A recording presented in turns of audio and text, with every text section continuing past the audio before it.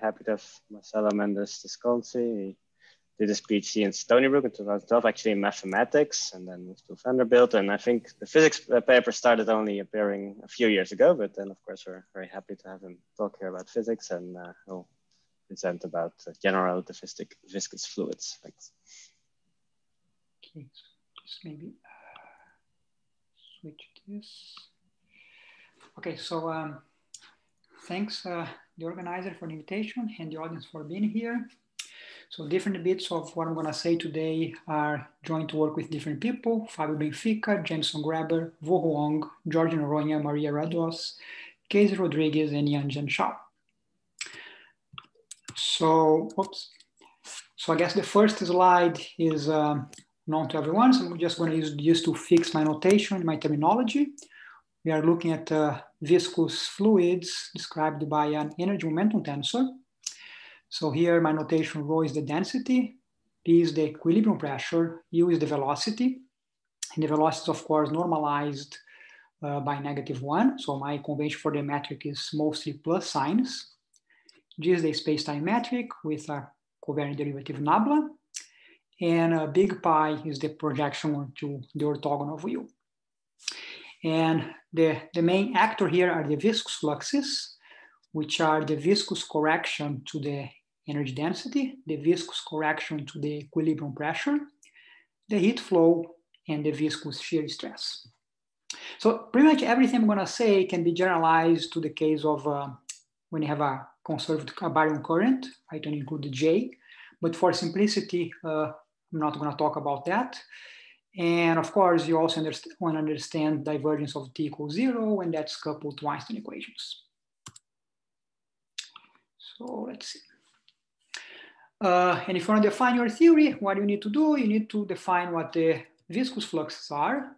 And in the standard, there are kind of two main philosophies that people use. One is a derivative expansion, where you say that the viscous fluxes are given in terms of the hydrodynamic variables, in this case, the density and the velocity, and they are derivatives. So the equations of motion are just divergence of T equals 0, possibly coupled to Einstein equations. And each viscous flux is a known expression in U, rho, and their derivatives. Now in this talk, we're gonna only consider derivative expansions up to first order. So we're gonna consider only first order theories, meaning that we're gonna look at derivative expansions where the viscous fluxes involve only first order derivatives of the hydrodynamic variables.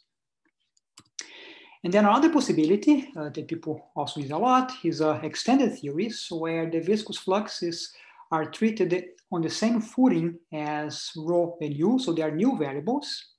And of course, if you are including new variables, then you have to supplement your equations of motion by new equations of motion satisfied by the viscous fluxes. So this is, again, known to this audience. Examples of first order theories would be the Landau-Lifshitz and the Eckert theory. And examples of extended theories would be like the Israel-Stewart theories. And I put in plural here because, of course, Israel-Stewart can be used to refer to different theories, right? And I'm just going to call all of them Israel-Stewart theories. And if you want more details on the statements, I can tell you specific which equations of motion we are using. Another example of extended theories would be the anisotropic hydrodynamics. Okay. So when you are defining your theory, there are some properties you'd like to have. And this is going to tie nicely with what Professor Lehrer was saying in the previous talk. So you want, of course, this is a relativistic theory. So you want consistency with relativity. You want your evolution to be causal. You want some form of stability because I have dissipative effects. So here we require that the linear perturbations about global equilibrium decay in time, or at least they do not go on time. And for simplicity, by global equilibrium, I'm gonna define it to be states where the density and the velocity are constant and the viscous fluxes vanish.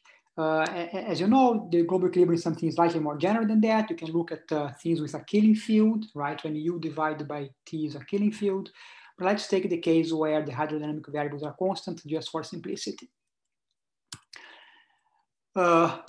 So of course, we want to have a well-defined initial value formulation, which means that the equations of motion need to be locally well-posed. Again, just to tie in with what Professor Larry was saying. So what do we mean by well-posed? Means that given initial data, there exists a unique solution to the nonlinear equations of motion defined for some time. So sometimes people also add to the definition of local well-posed continuous dependence on the data, but that's not going to play any role on what I'm going to say today. Now, you also actually want consistency with general relativity, which means that everything that I'm talking about causality and local well-posedness should also hold when the equations of motion are coupled to Einstein equations. Okay, so those are all natural requirements.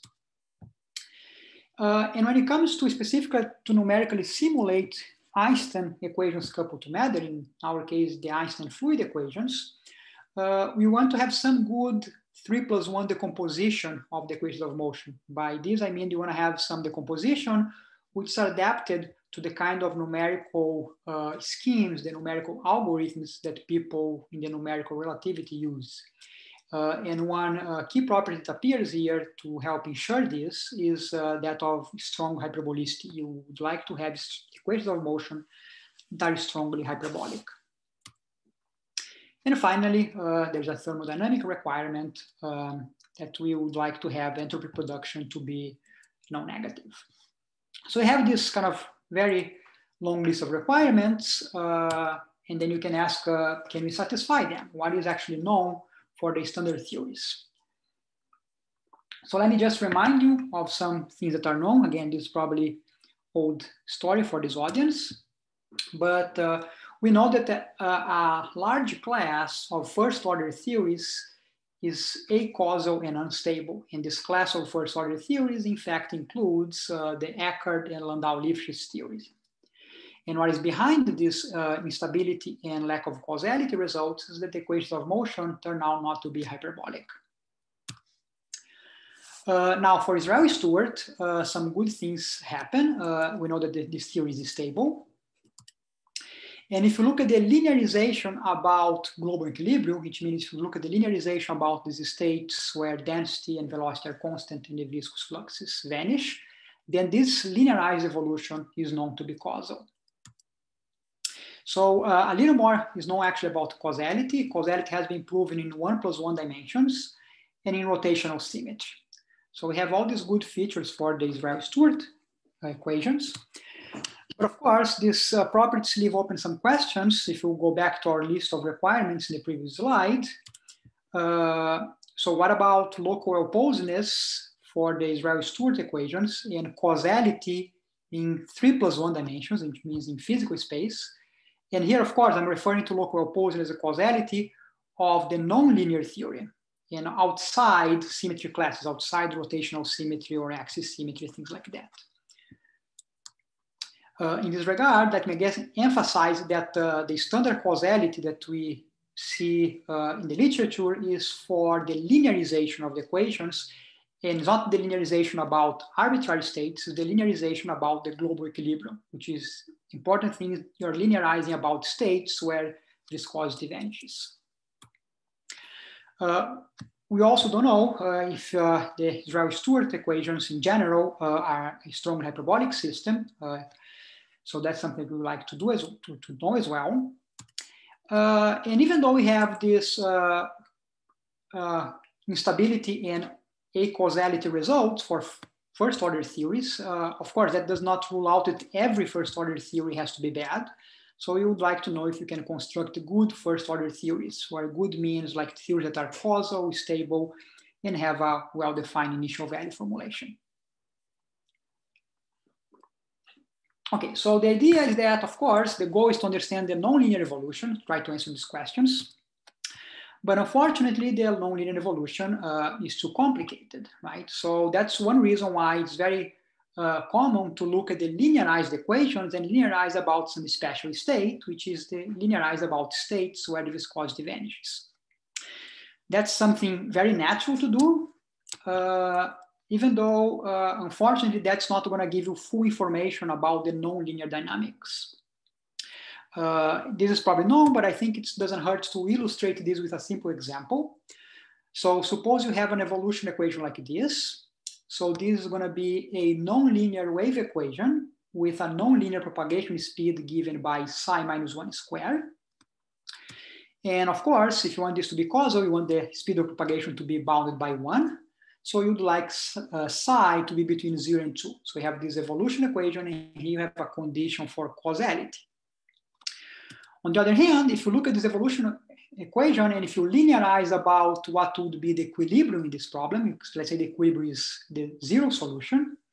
So if you linearize about 0, you get simply the plain linear wave equation, which is always causal, of course.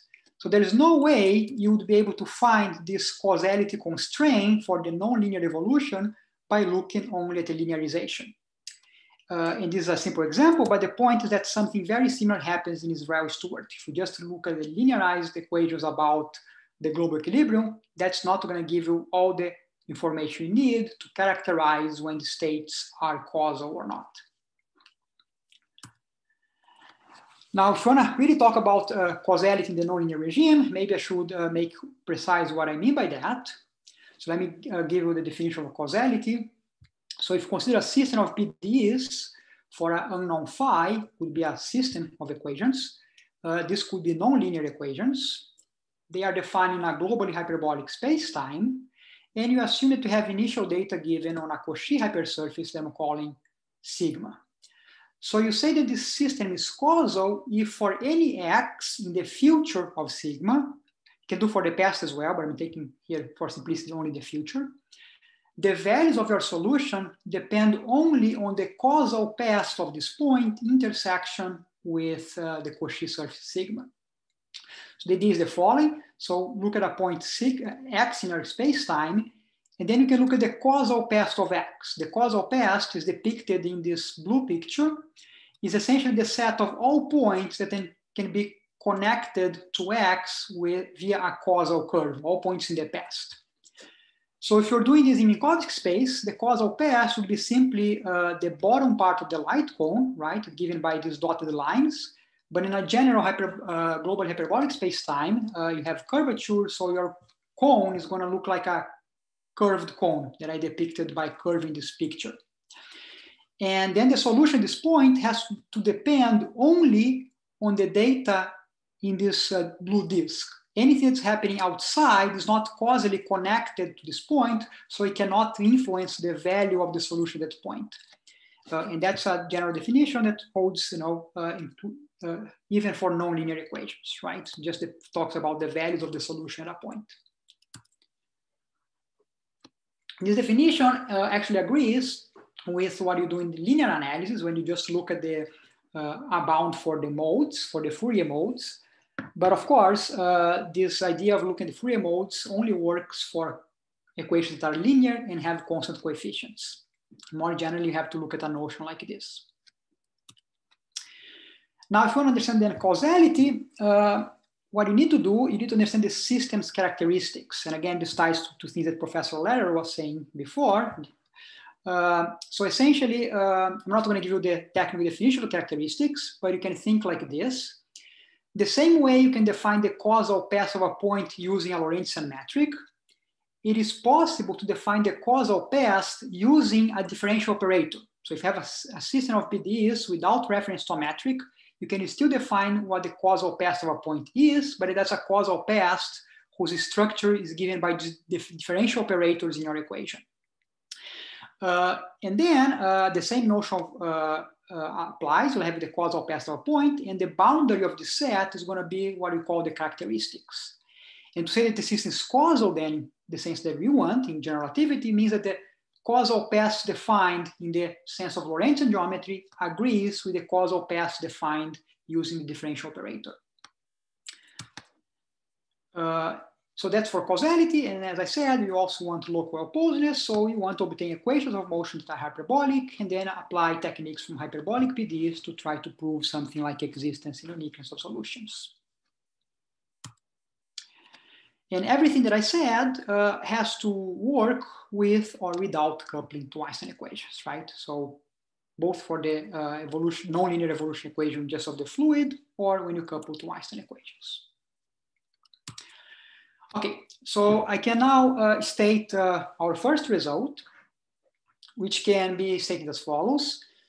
So the Israeli-Stewart equations are causal, and the Cauchy problem is locally well posed in a class of function spaces called Gevrey spaces. And if you look at the simplified case where you don't have heat flux or shear stress, then this local well posedness actually holds in Sobolev spaces.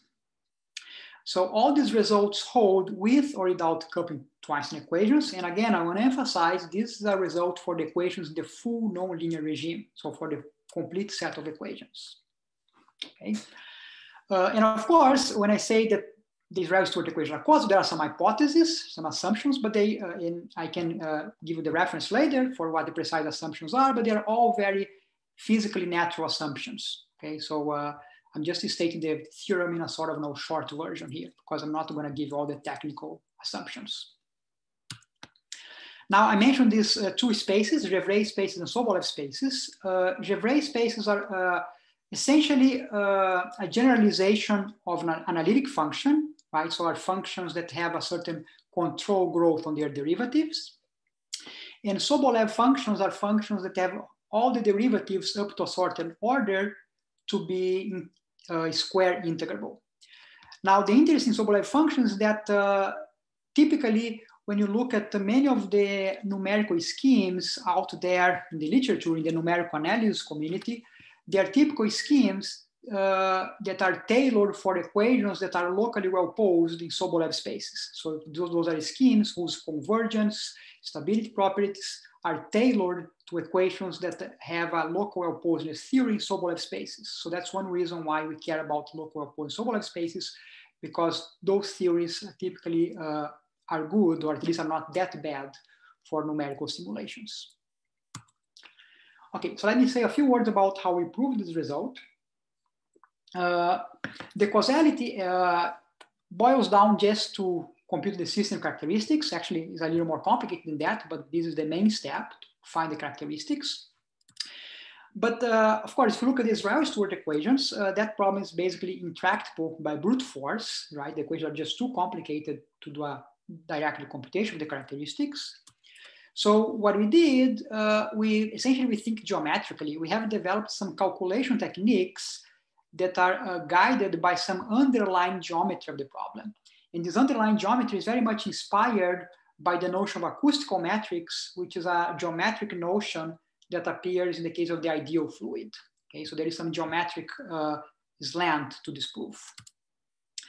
Then local posedness, that's done using some techniques of weakly hyperbolic systems that go back to the work of Leray and Omiya in the 60s.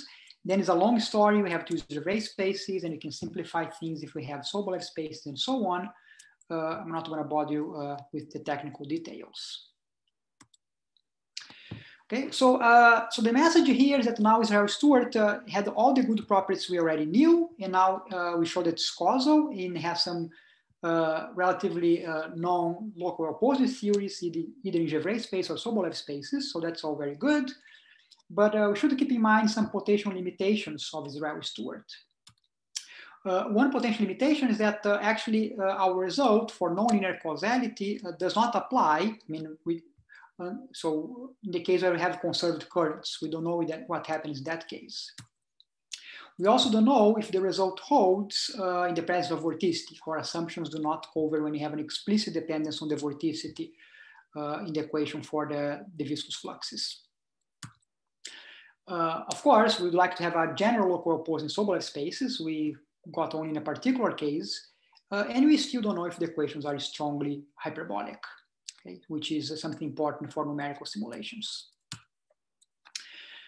Another limitation of Israeli-Stewart that actually you can show that Israeli-Stewart's in general, the equations are not able to describe shocks, in the sense that if you look at shocks in 1+1 dimension, if you assume that you have a shock in 1+1 dimension, you cannot find physically acceptable solutions.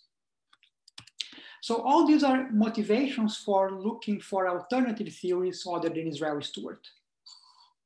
So what I'm going to do, I'm going to talk about alternatives. But before I get to that, let me just really quick make a comment about this result on shocks.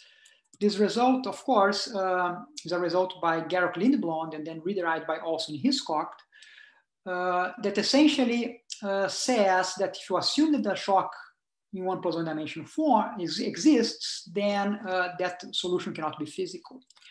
But they did not show that a shock actually happens. So that's the concept of the next theorem, which is a breakdown result for Israel-Stewart, which can be stated as follows.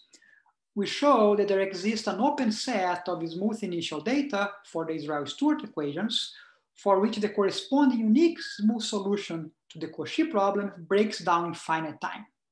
So that means that in finite time, the solution either becomes singular or becomes unphysical. And unphysical here means that the dominant energy condition is violated. And such data actually is not something exotic. They corresponds to some localized perturbations of constant states. Okay. The proof of this, I'm not going to go into details. So let me just make sure it follows some standard ideas, but ultimately it's a proof by contradiction. And I want to emphasize it's a proof by contradiction because being a proof by contradiction, he actually does not reveal the nature of the singularity. It doesn't tell you exactly what goes wrong, just says that something has to go wrong. But still, this is, as far as we know, the first breakdown result for Israel-Stewart equations. So we think this can actually open the door for the study of problems of shock formation. Okay, so let me move on. So the last 2 or 3 minutes that I have, I just want to talk about possible alternatives to Israel-Stewart equations. Is a set of equations that has already appeared in this conference, in this workshop, which became known as the BDNK theory, which is essentially a generalized first order theory defined by these viscous fluxes. Okay, so the viscous fluxes are defined in this way. So here you have some coefficients tau and beta, which are known functions of the density. You think of the taus essentially as relaxation times. So of course, this is very complicated, right? So why do we need to do something so complicated? You need that to essentially fix the causality and instability problems of Eckert and Landau-Lifshitz theories.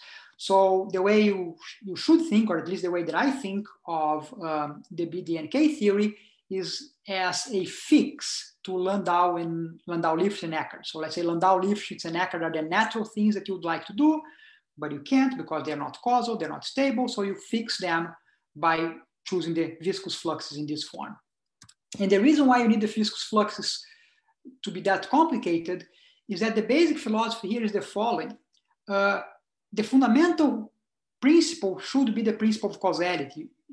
Causality should be the principle that dictates which terms are allowed in your theory, and not the other way around. Not that you start to make some choices for your viscous fluxes and try to prove later on that things are causal.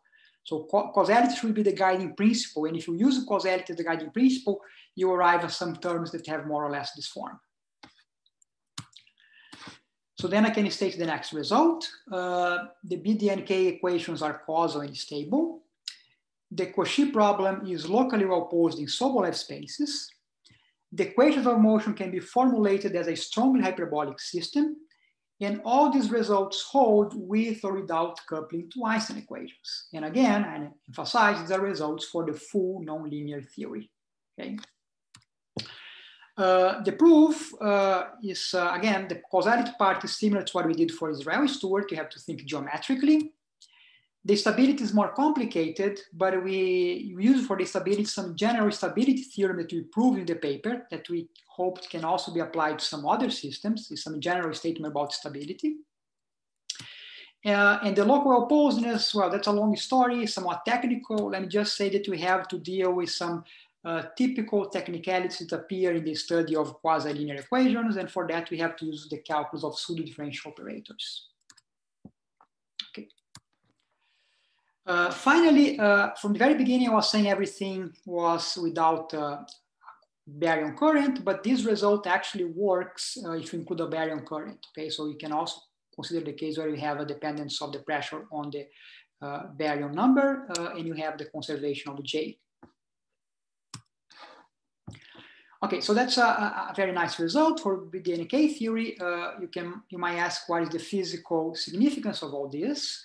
So the BDNK theory has some good physical properties as well. Entropy production is something that's non-negative in the limit of validity of the theory. That's something that is very well explained in the paper by Kovtun.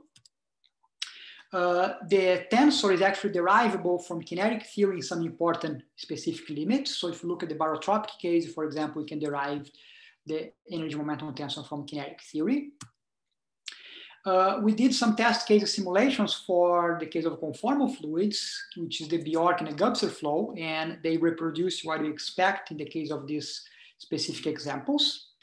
Although realistic numerical simulations have not been done yet for applications of the BDNK theory in heavy ion collisions. And finally, let me say that the linear theory is essentially the same as Israel-Stewart theory in the sense that we have hydro and non-hydro modes, and we have a Green's function that has a pole structure very similar to the Green's function of Israel-Stewart.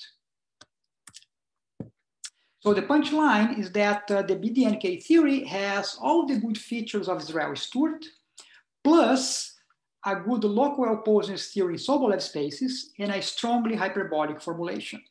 And again, I emphasize this is all valid in the nonlinear regime with or without coupling to Einstein equations. So these features, a good L-Posen's in Sobolev spaces and strong hyperbolicity, are lacking for Israel-Stewart. But those are features that in general you want if you are interested in applications to neutron star mergers because of all the subtleties of numerically solving Einstein equations coupled to matter.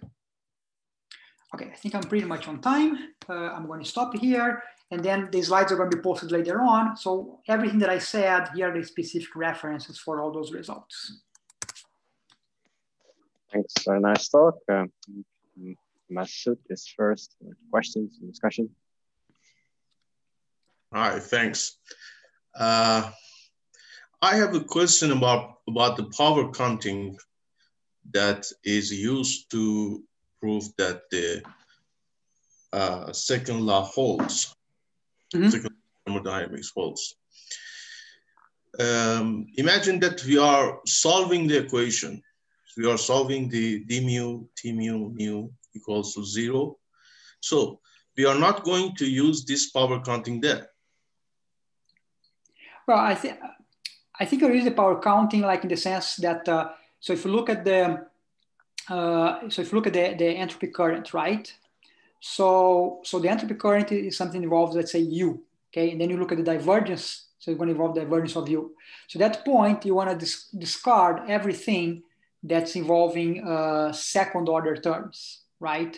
So the point I think is that you want to keep the order in whatever you are kind of measuring, let's say the entropy production, at the same order that you have in your basic definitions, right? So that's different than when you look at the divergence of T min U equals 0, because there, well, the equations of motion are divergence of T min equals 0. It's not like if you start with something and you are comparing with a previous quantity that has no derivative of U at all, right? So I think, yes, I think that's the sense that you have to make the power counting count. No, what I mean that this is a bit confusing when you use the power counting in one part, that is finding d mu as mu, and the other part that is you are solving the equations of motion and you are writing the t mu, you are not using the same power counting. Well, but there is no power counting involving the divergence T min equals 0. That's just, those are just the equations of motion, right? No. So that's just, so, okay, so are you going to be in the afternoon discussion? Maybe we can go over the calculation in more detail. I think it's more useful than me just saying words. Then I can pull up the calculation and you can maybe we can talk later about it. Yeah, that's a good point. Mauricio has a question. Thank you very much. So I have a couple of questions, but I will be brief. So in your slide, you say that you have some pole structure that is similar to Israel-Stewart theory. However, you also say that you have a setup which can be derived from kinetic theory. And in kinetic theory in general, the contributions are, there are like two contributions, poles and branch codes. So if I try to derive the BDNK theory by using kinetic theory, I will be hesitant to believe that only the poles will contribute there. Can you comment on that? Well, I think the crucial thing here is like that you have to look at the matching conditions, right? So, so the matching. No, but the matching conditions are not related with pole structure. I mean, no, but they're related to how you derive things from kinetic theory, right? Okay. So and I think that's the thing. Like the matching conditions you have to use, they do not are Landau or Eckert choices, right? I think that was the the key ingredient that lets you derive these equations from kinetic theory. That's something that also was mentioned in this workshop before. I think in Danny Cole's talk that came up. And but the things like for some reason that many people here probably understand better. When you do the derivation from kinetic theory for Israeli-Stewart, you have the same freedom. You didn't have to use Landau or Eckert, but you do, and you end up with something that is causal and stable and so on. And here, somehow, if you stick to Landau or Eckert, you are going to end up with a theory that's acausal and unstable, right? Right, but when you do kinetic theory, you use a collisional kernel. Yes. And the collisional kernel is not only relaxation time. Relaxation time is a model. If you really go to the original Boltzmann equation or recent developments where you have like QCD, weakly coupled theories, you have diffusion of momenta from different sectors. And that's what I meant, like you don't have contributions only from the poles. You have other branch codes that play a role there. And that's why I am just confused that you say that I mean, I have not seen the paper, so I would like to see that later on. But I'm just confused that what do you do in order to truncate all those contributions, because the distribution function in kinetic theory is much more than just the small gradients or any other type of approximation that you do to the solution. Maybe I can make a comment here, a quick comment about this. So Mauricio, I think the Green's function that he's referring to that, there is the one, just imagine that you have your hydro theory, your T mu nu, and you do a perturbation with a metric, and then you find what are the sort of the Green's functions from that. In that case, you just have a standard thing, just like you have in Israel-Stewart. That's what I'm saying. The type of poles that will appear will be very similar. The actual problem that you go to kinetic theory and try to find what is actually, for example, the linearized collinear operator, what are the eigenvalues and things like that, then of course it will depend on the actual interactions and the actual. Yeah, exactly. That was my question. So that of course will depend. So if it's something complicated there, it'll be some mess. I think the point. I think it's clear for you now, right? Yes. That was maybe I should define what I meant by the Green's function. Yeah, no, that's great. Thanks for clarifying. I was just confused by that, but thanks. Several other questions. I think Travis is next. Hi, thanks. I just had a question. I don't know, maybe you won't want to answer it, but I was wondering if you, in your opinion, there's like physics that, or if you believe that there's physics that's mutually exclusive between BDNK and IS type theories, like Israel-Stewart type theories. Like for instance, the independent dynamic degree of freedom in IS type theories, does that capture some sort of physics that BDNK wouldn't be able to capture or something like that? That's a very good question, right? So we actually don't know, the general sense that we don't know, but you would expect there will be some difference. You can see, for example, just from the initial conditions, right? So one thing that people like to do in numerical simulations, take as initial condition some given energy momentum tensor, which corresponds to energy momentum tensor times 0, and then you match those components to what the P min U and so on are going to be, right? Now for BDNK theory, you see that you cannot do that. In general, you have less degrees of freedom because you have like only U, rho, and the time derivatives, right? Or possibly if you include the baryon density. So in general, you're not going to be able to match with an arbitrary given energy momentum tensor. So in that sense, there might be some different physics there. But on the other hand, you can say that, okay, maybe you cannot match BDNK exactly to a given T min U, but maybe you can match up to something that's very small that you're going to ignore anyway. But I think only running realistic numerical simulations you can actually answer that question. I'll be very hesitant to give a yes or no without actually looking at this more carefully. That's fine. Yeah. Okay. Thanks a lot. And then I think in the chat, Luis has a question. Yes. So thank you, Marcelo. Just two quick questions, if you can.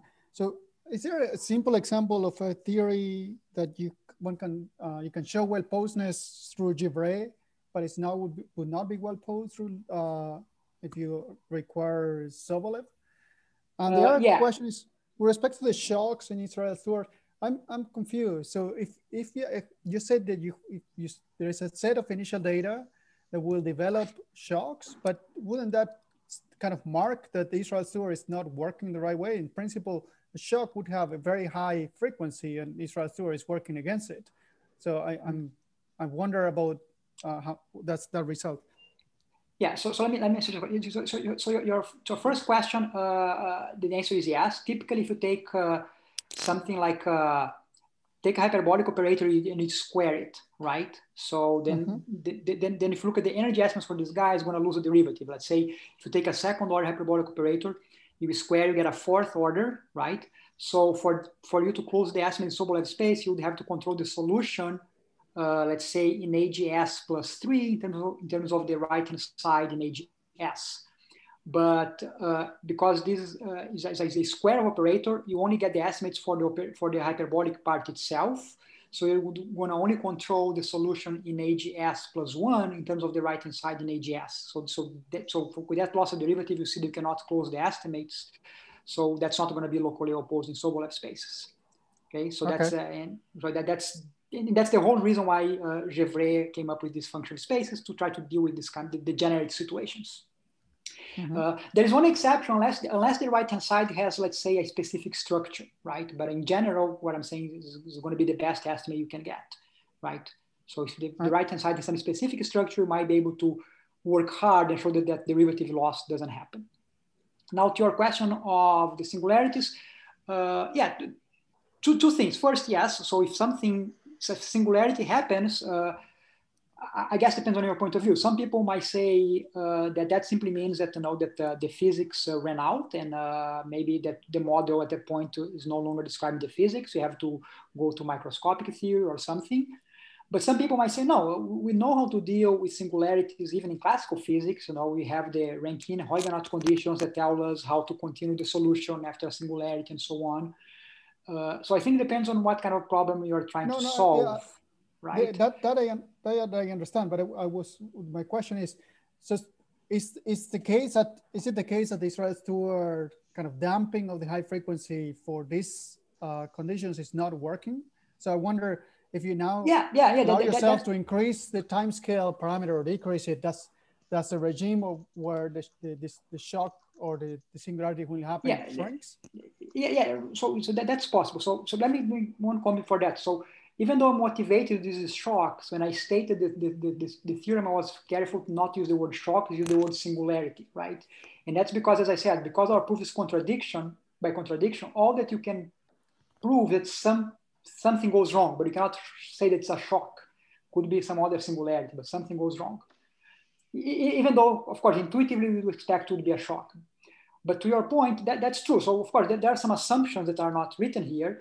And everything comes into, you start with a constant state and you make a localized large perturbation. And how large this is depends on the size of the data outside the region that you perturb, depends on the transport coefficient and so on. So yeah, so what I'm saying is, like, if you fix everything, right, you fix tau, you fix the initial and so on, fix your constant state, then I can construct some data that's going to be a perturbation of this constant state in a region for which the solution is going to blow up in finite time, okay? But that's once you fix everything else. So you already fixed your time scales in a sense. Does that make sense? Thank you. Yeah, thank you. Yeah. Okay, then maybe a question by Gabriel, and then by Urs, and then So hi, Marcelo. Very nice talk. I hope you can hear me. Yeah, I can. So I have a question regarding just see if I understand qualitatively your new theory. So from what I understand, you now change the concept of a gradient expansion, right? So before, people, when they talked about a gradient expansion, they always consider only space-like derivatives, right? And in your case, you just also consider time-like derivatives, and in this sense, a more general way of building the theory. But let's say if you take your first order theory as you pose it right now, and you perform a gradient expansion, like the one Helle, Spalinsky, and Yannick did back, a few years ago, you also get infinitely many terms of higher order, right? So your theory actually has all terms, right? And do you think those terms are not physical, or so for example, if you take the attractor of your theory, which should be highly non-trivial attractor, not just like Navier-Stokes, is it a physical attractor, or should I only trust it up to first order in the traditional sense? I don't know. You probably know the answer to the question better than me, Gabriel. I think that, of course, whenever you think of expansion, you want to say that if you include higher terms, you should get something more precise, right? On the other hand, there is this business of, at which point you're saying that the whole underlying philosophy of this expansion is no longer applicable, right? So maybe there are some legitimate non-perturbative effects that you're not going to capture by truncating this at any order, right? So I don't know. My answer is that I don't know. I'm interested in a much, let's say, more humble question is like, can you stay in the framework of Landau, Lifshitz, and Eckert, right? Can you somehow fix this causality and instability problems, right?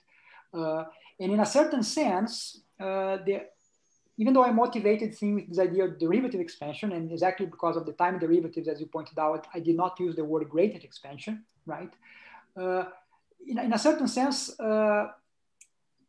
the theory should be thought more as like an effective field theory, right? So you just write, and that's how you actually arrive at the energy momentum tensor, right? You write the most general expression consistent with some physical requirements in the physics, and then try to see what kind of constraints are imposed by causality. So for example, if you want to tie this with the derivative expansion, it's not clear that the most general case can actually be justified from a derivative expansion. We were able to justify that, to derive that in the case of a barotropic fluid, right?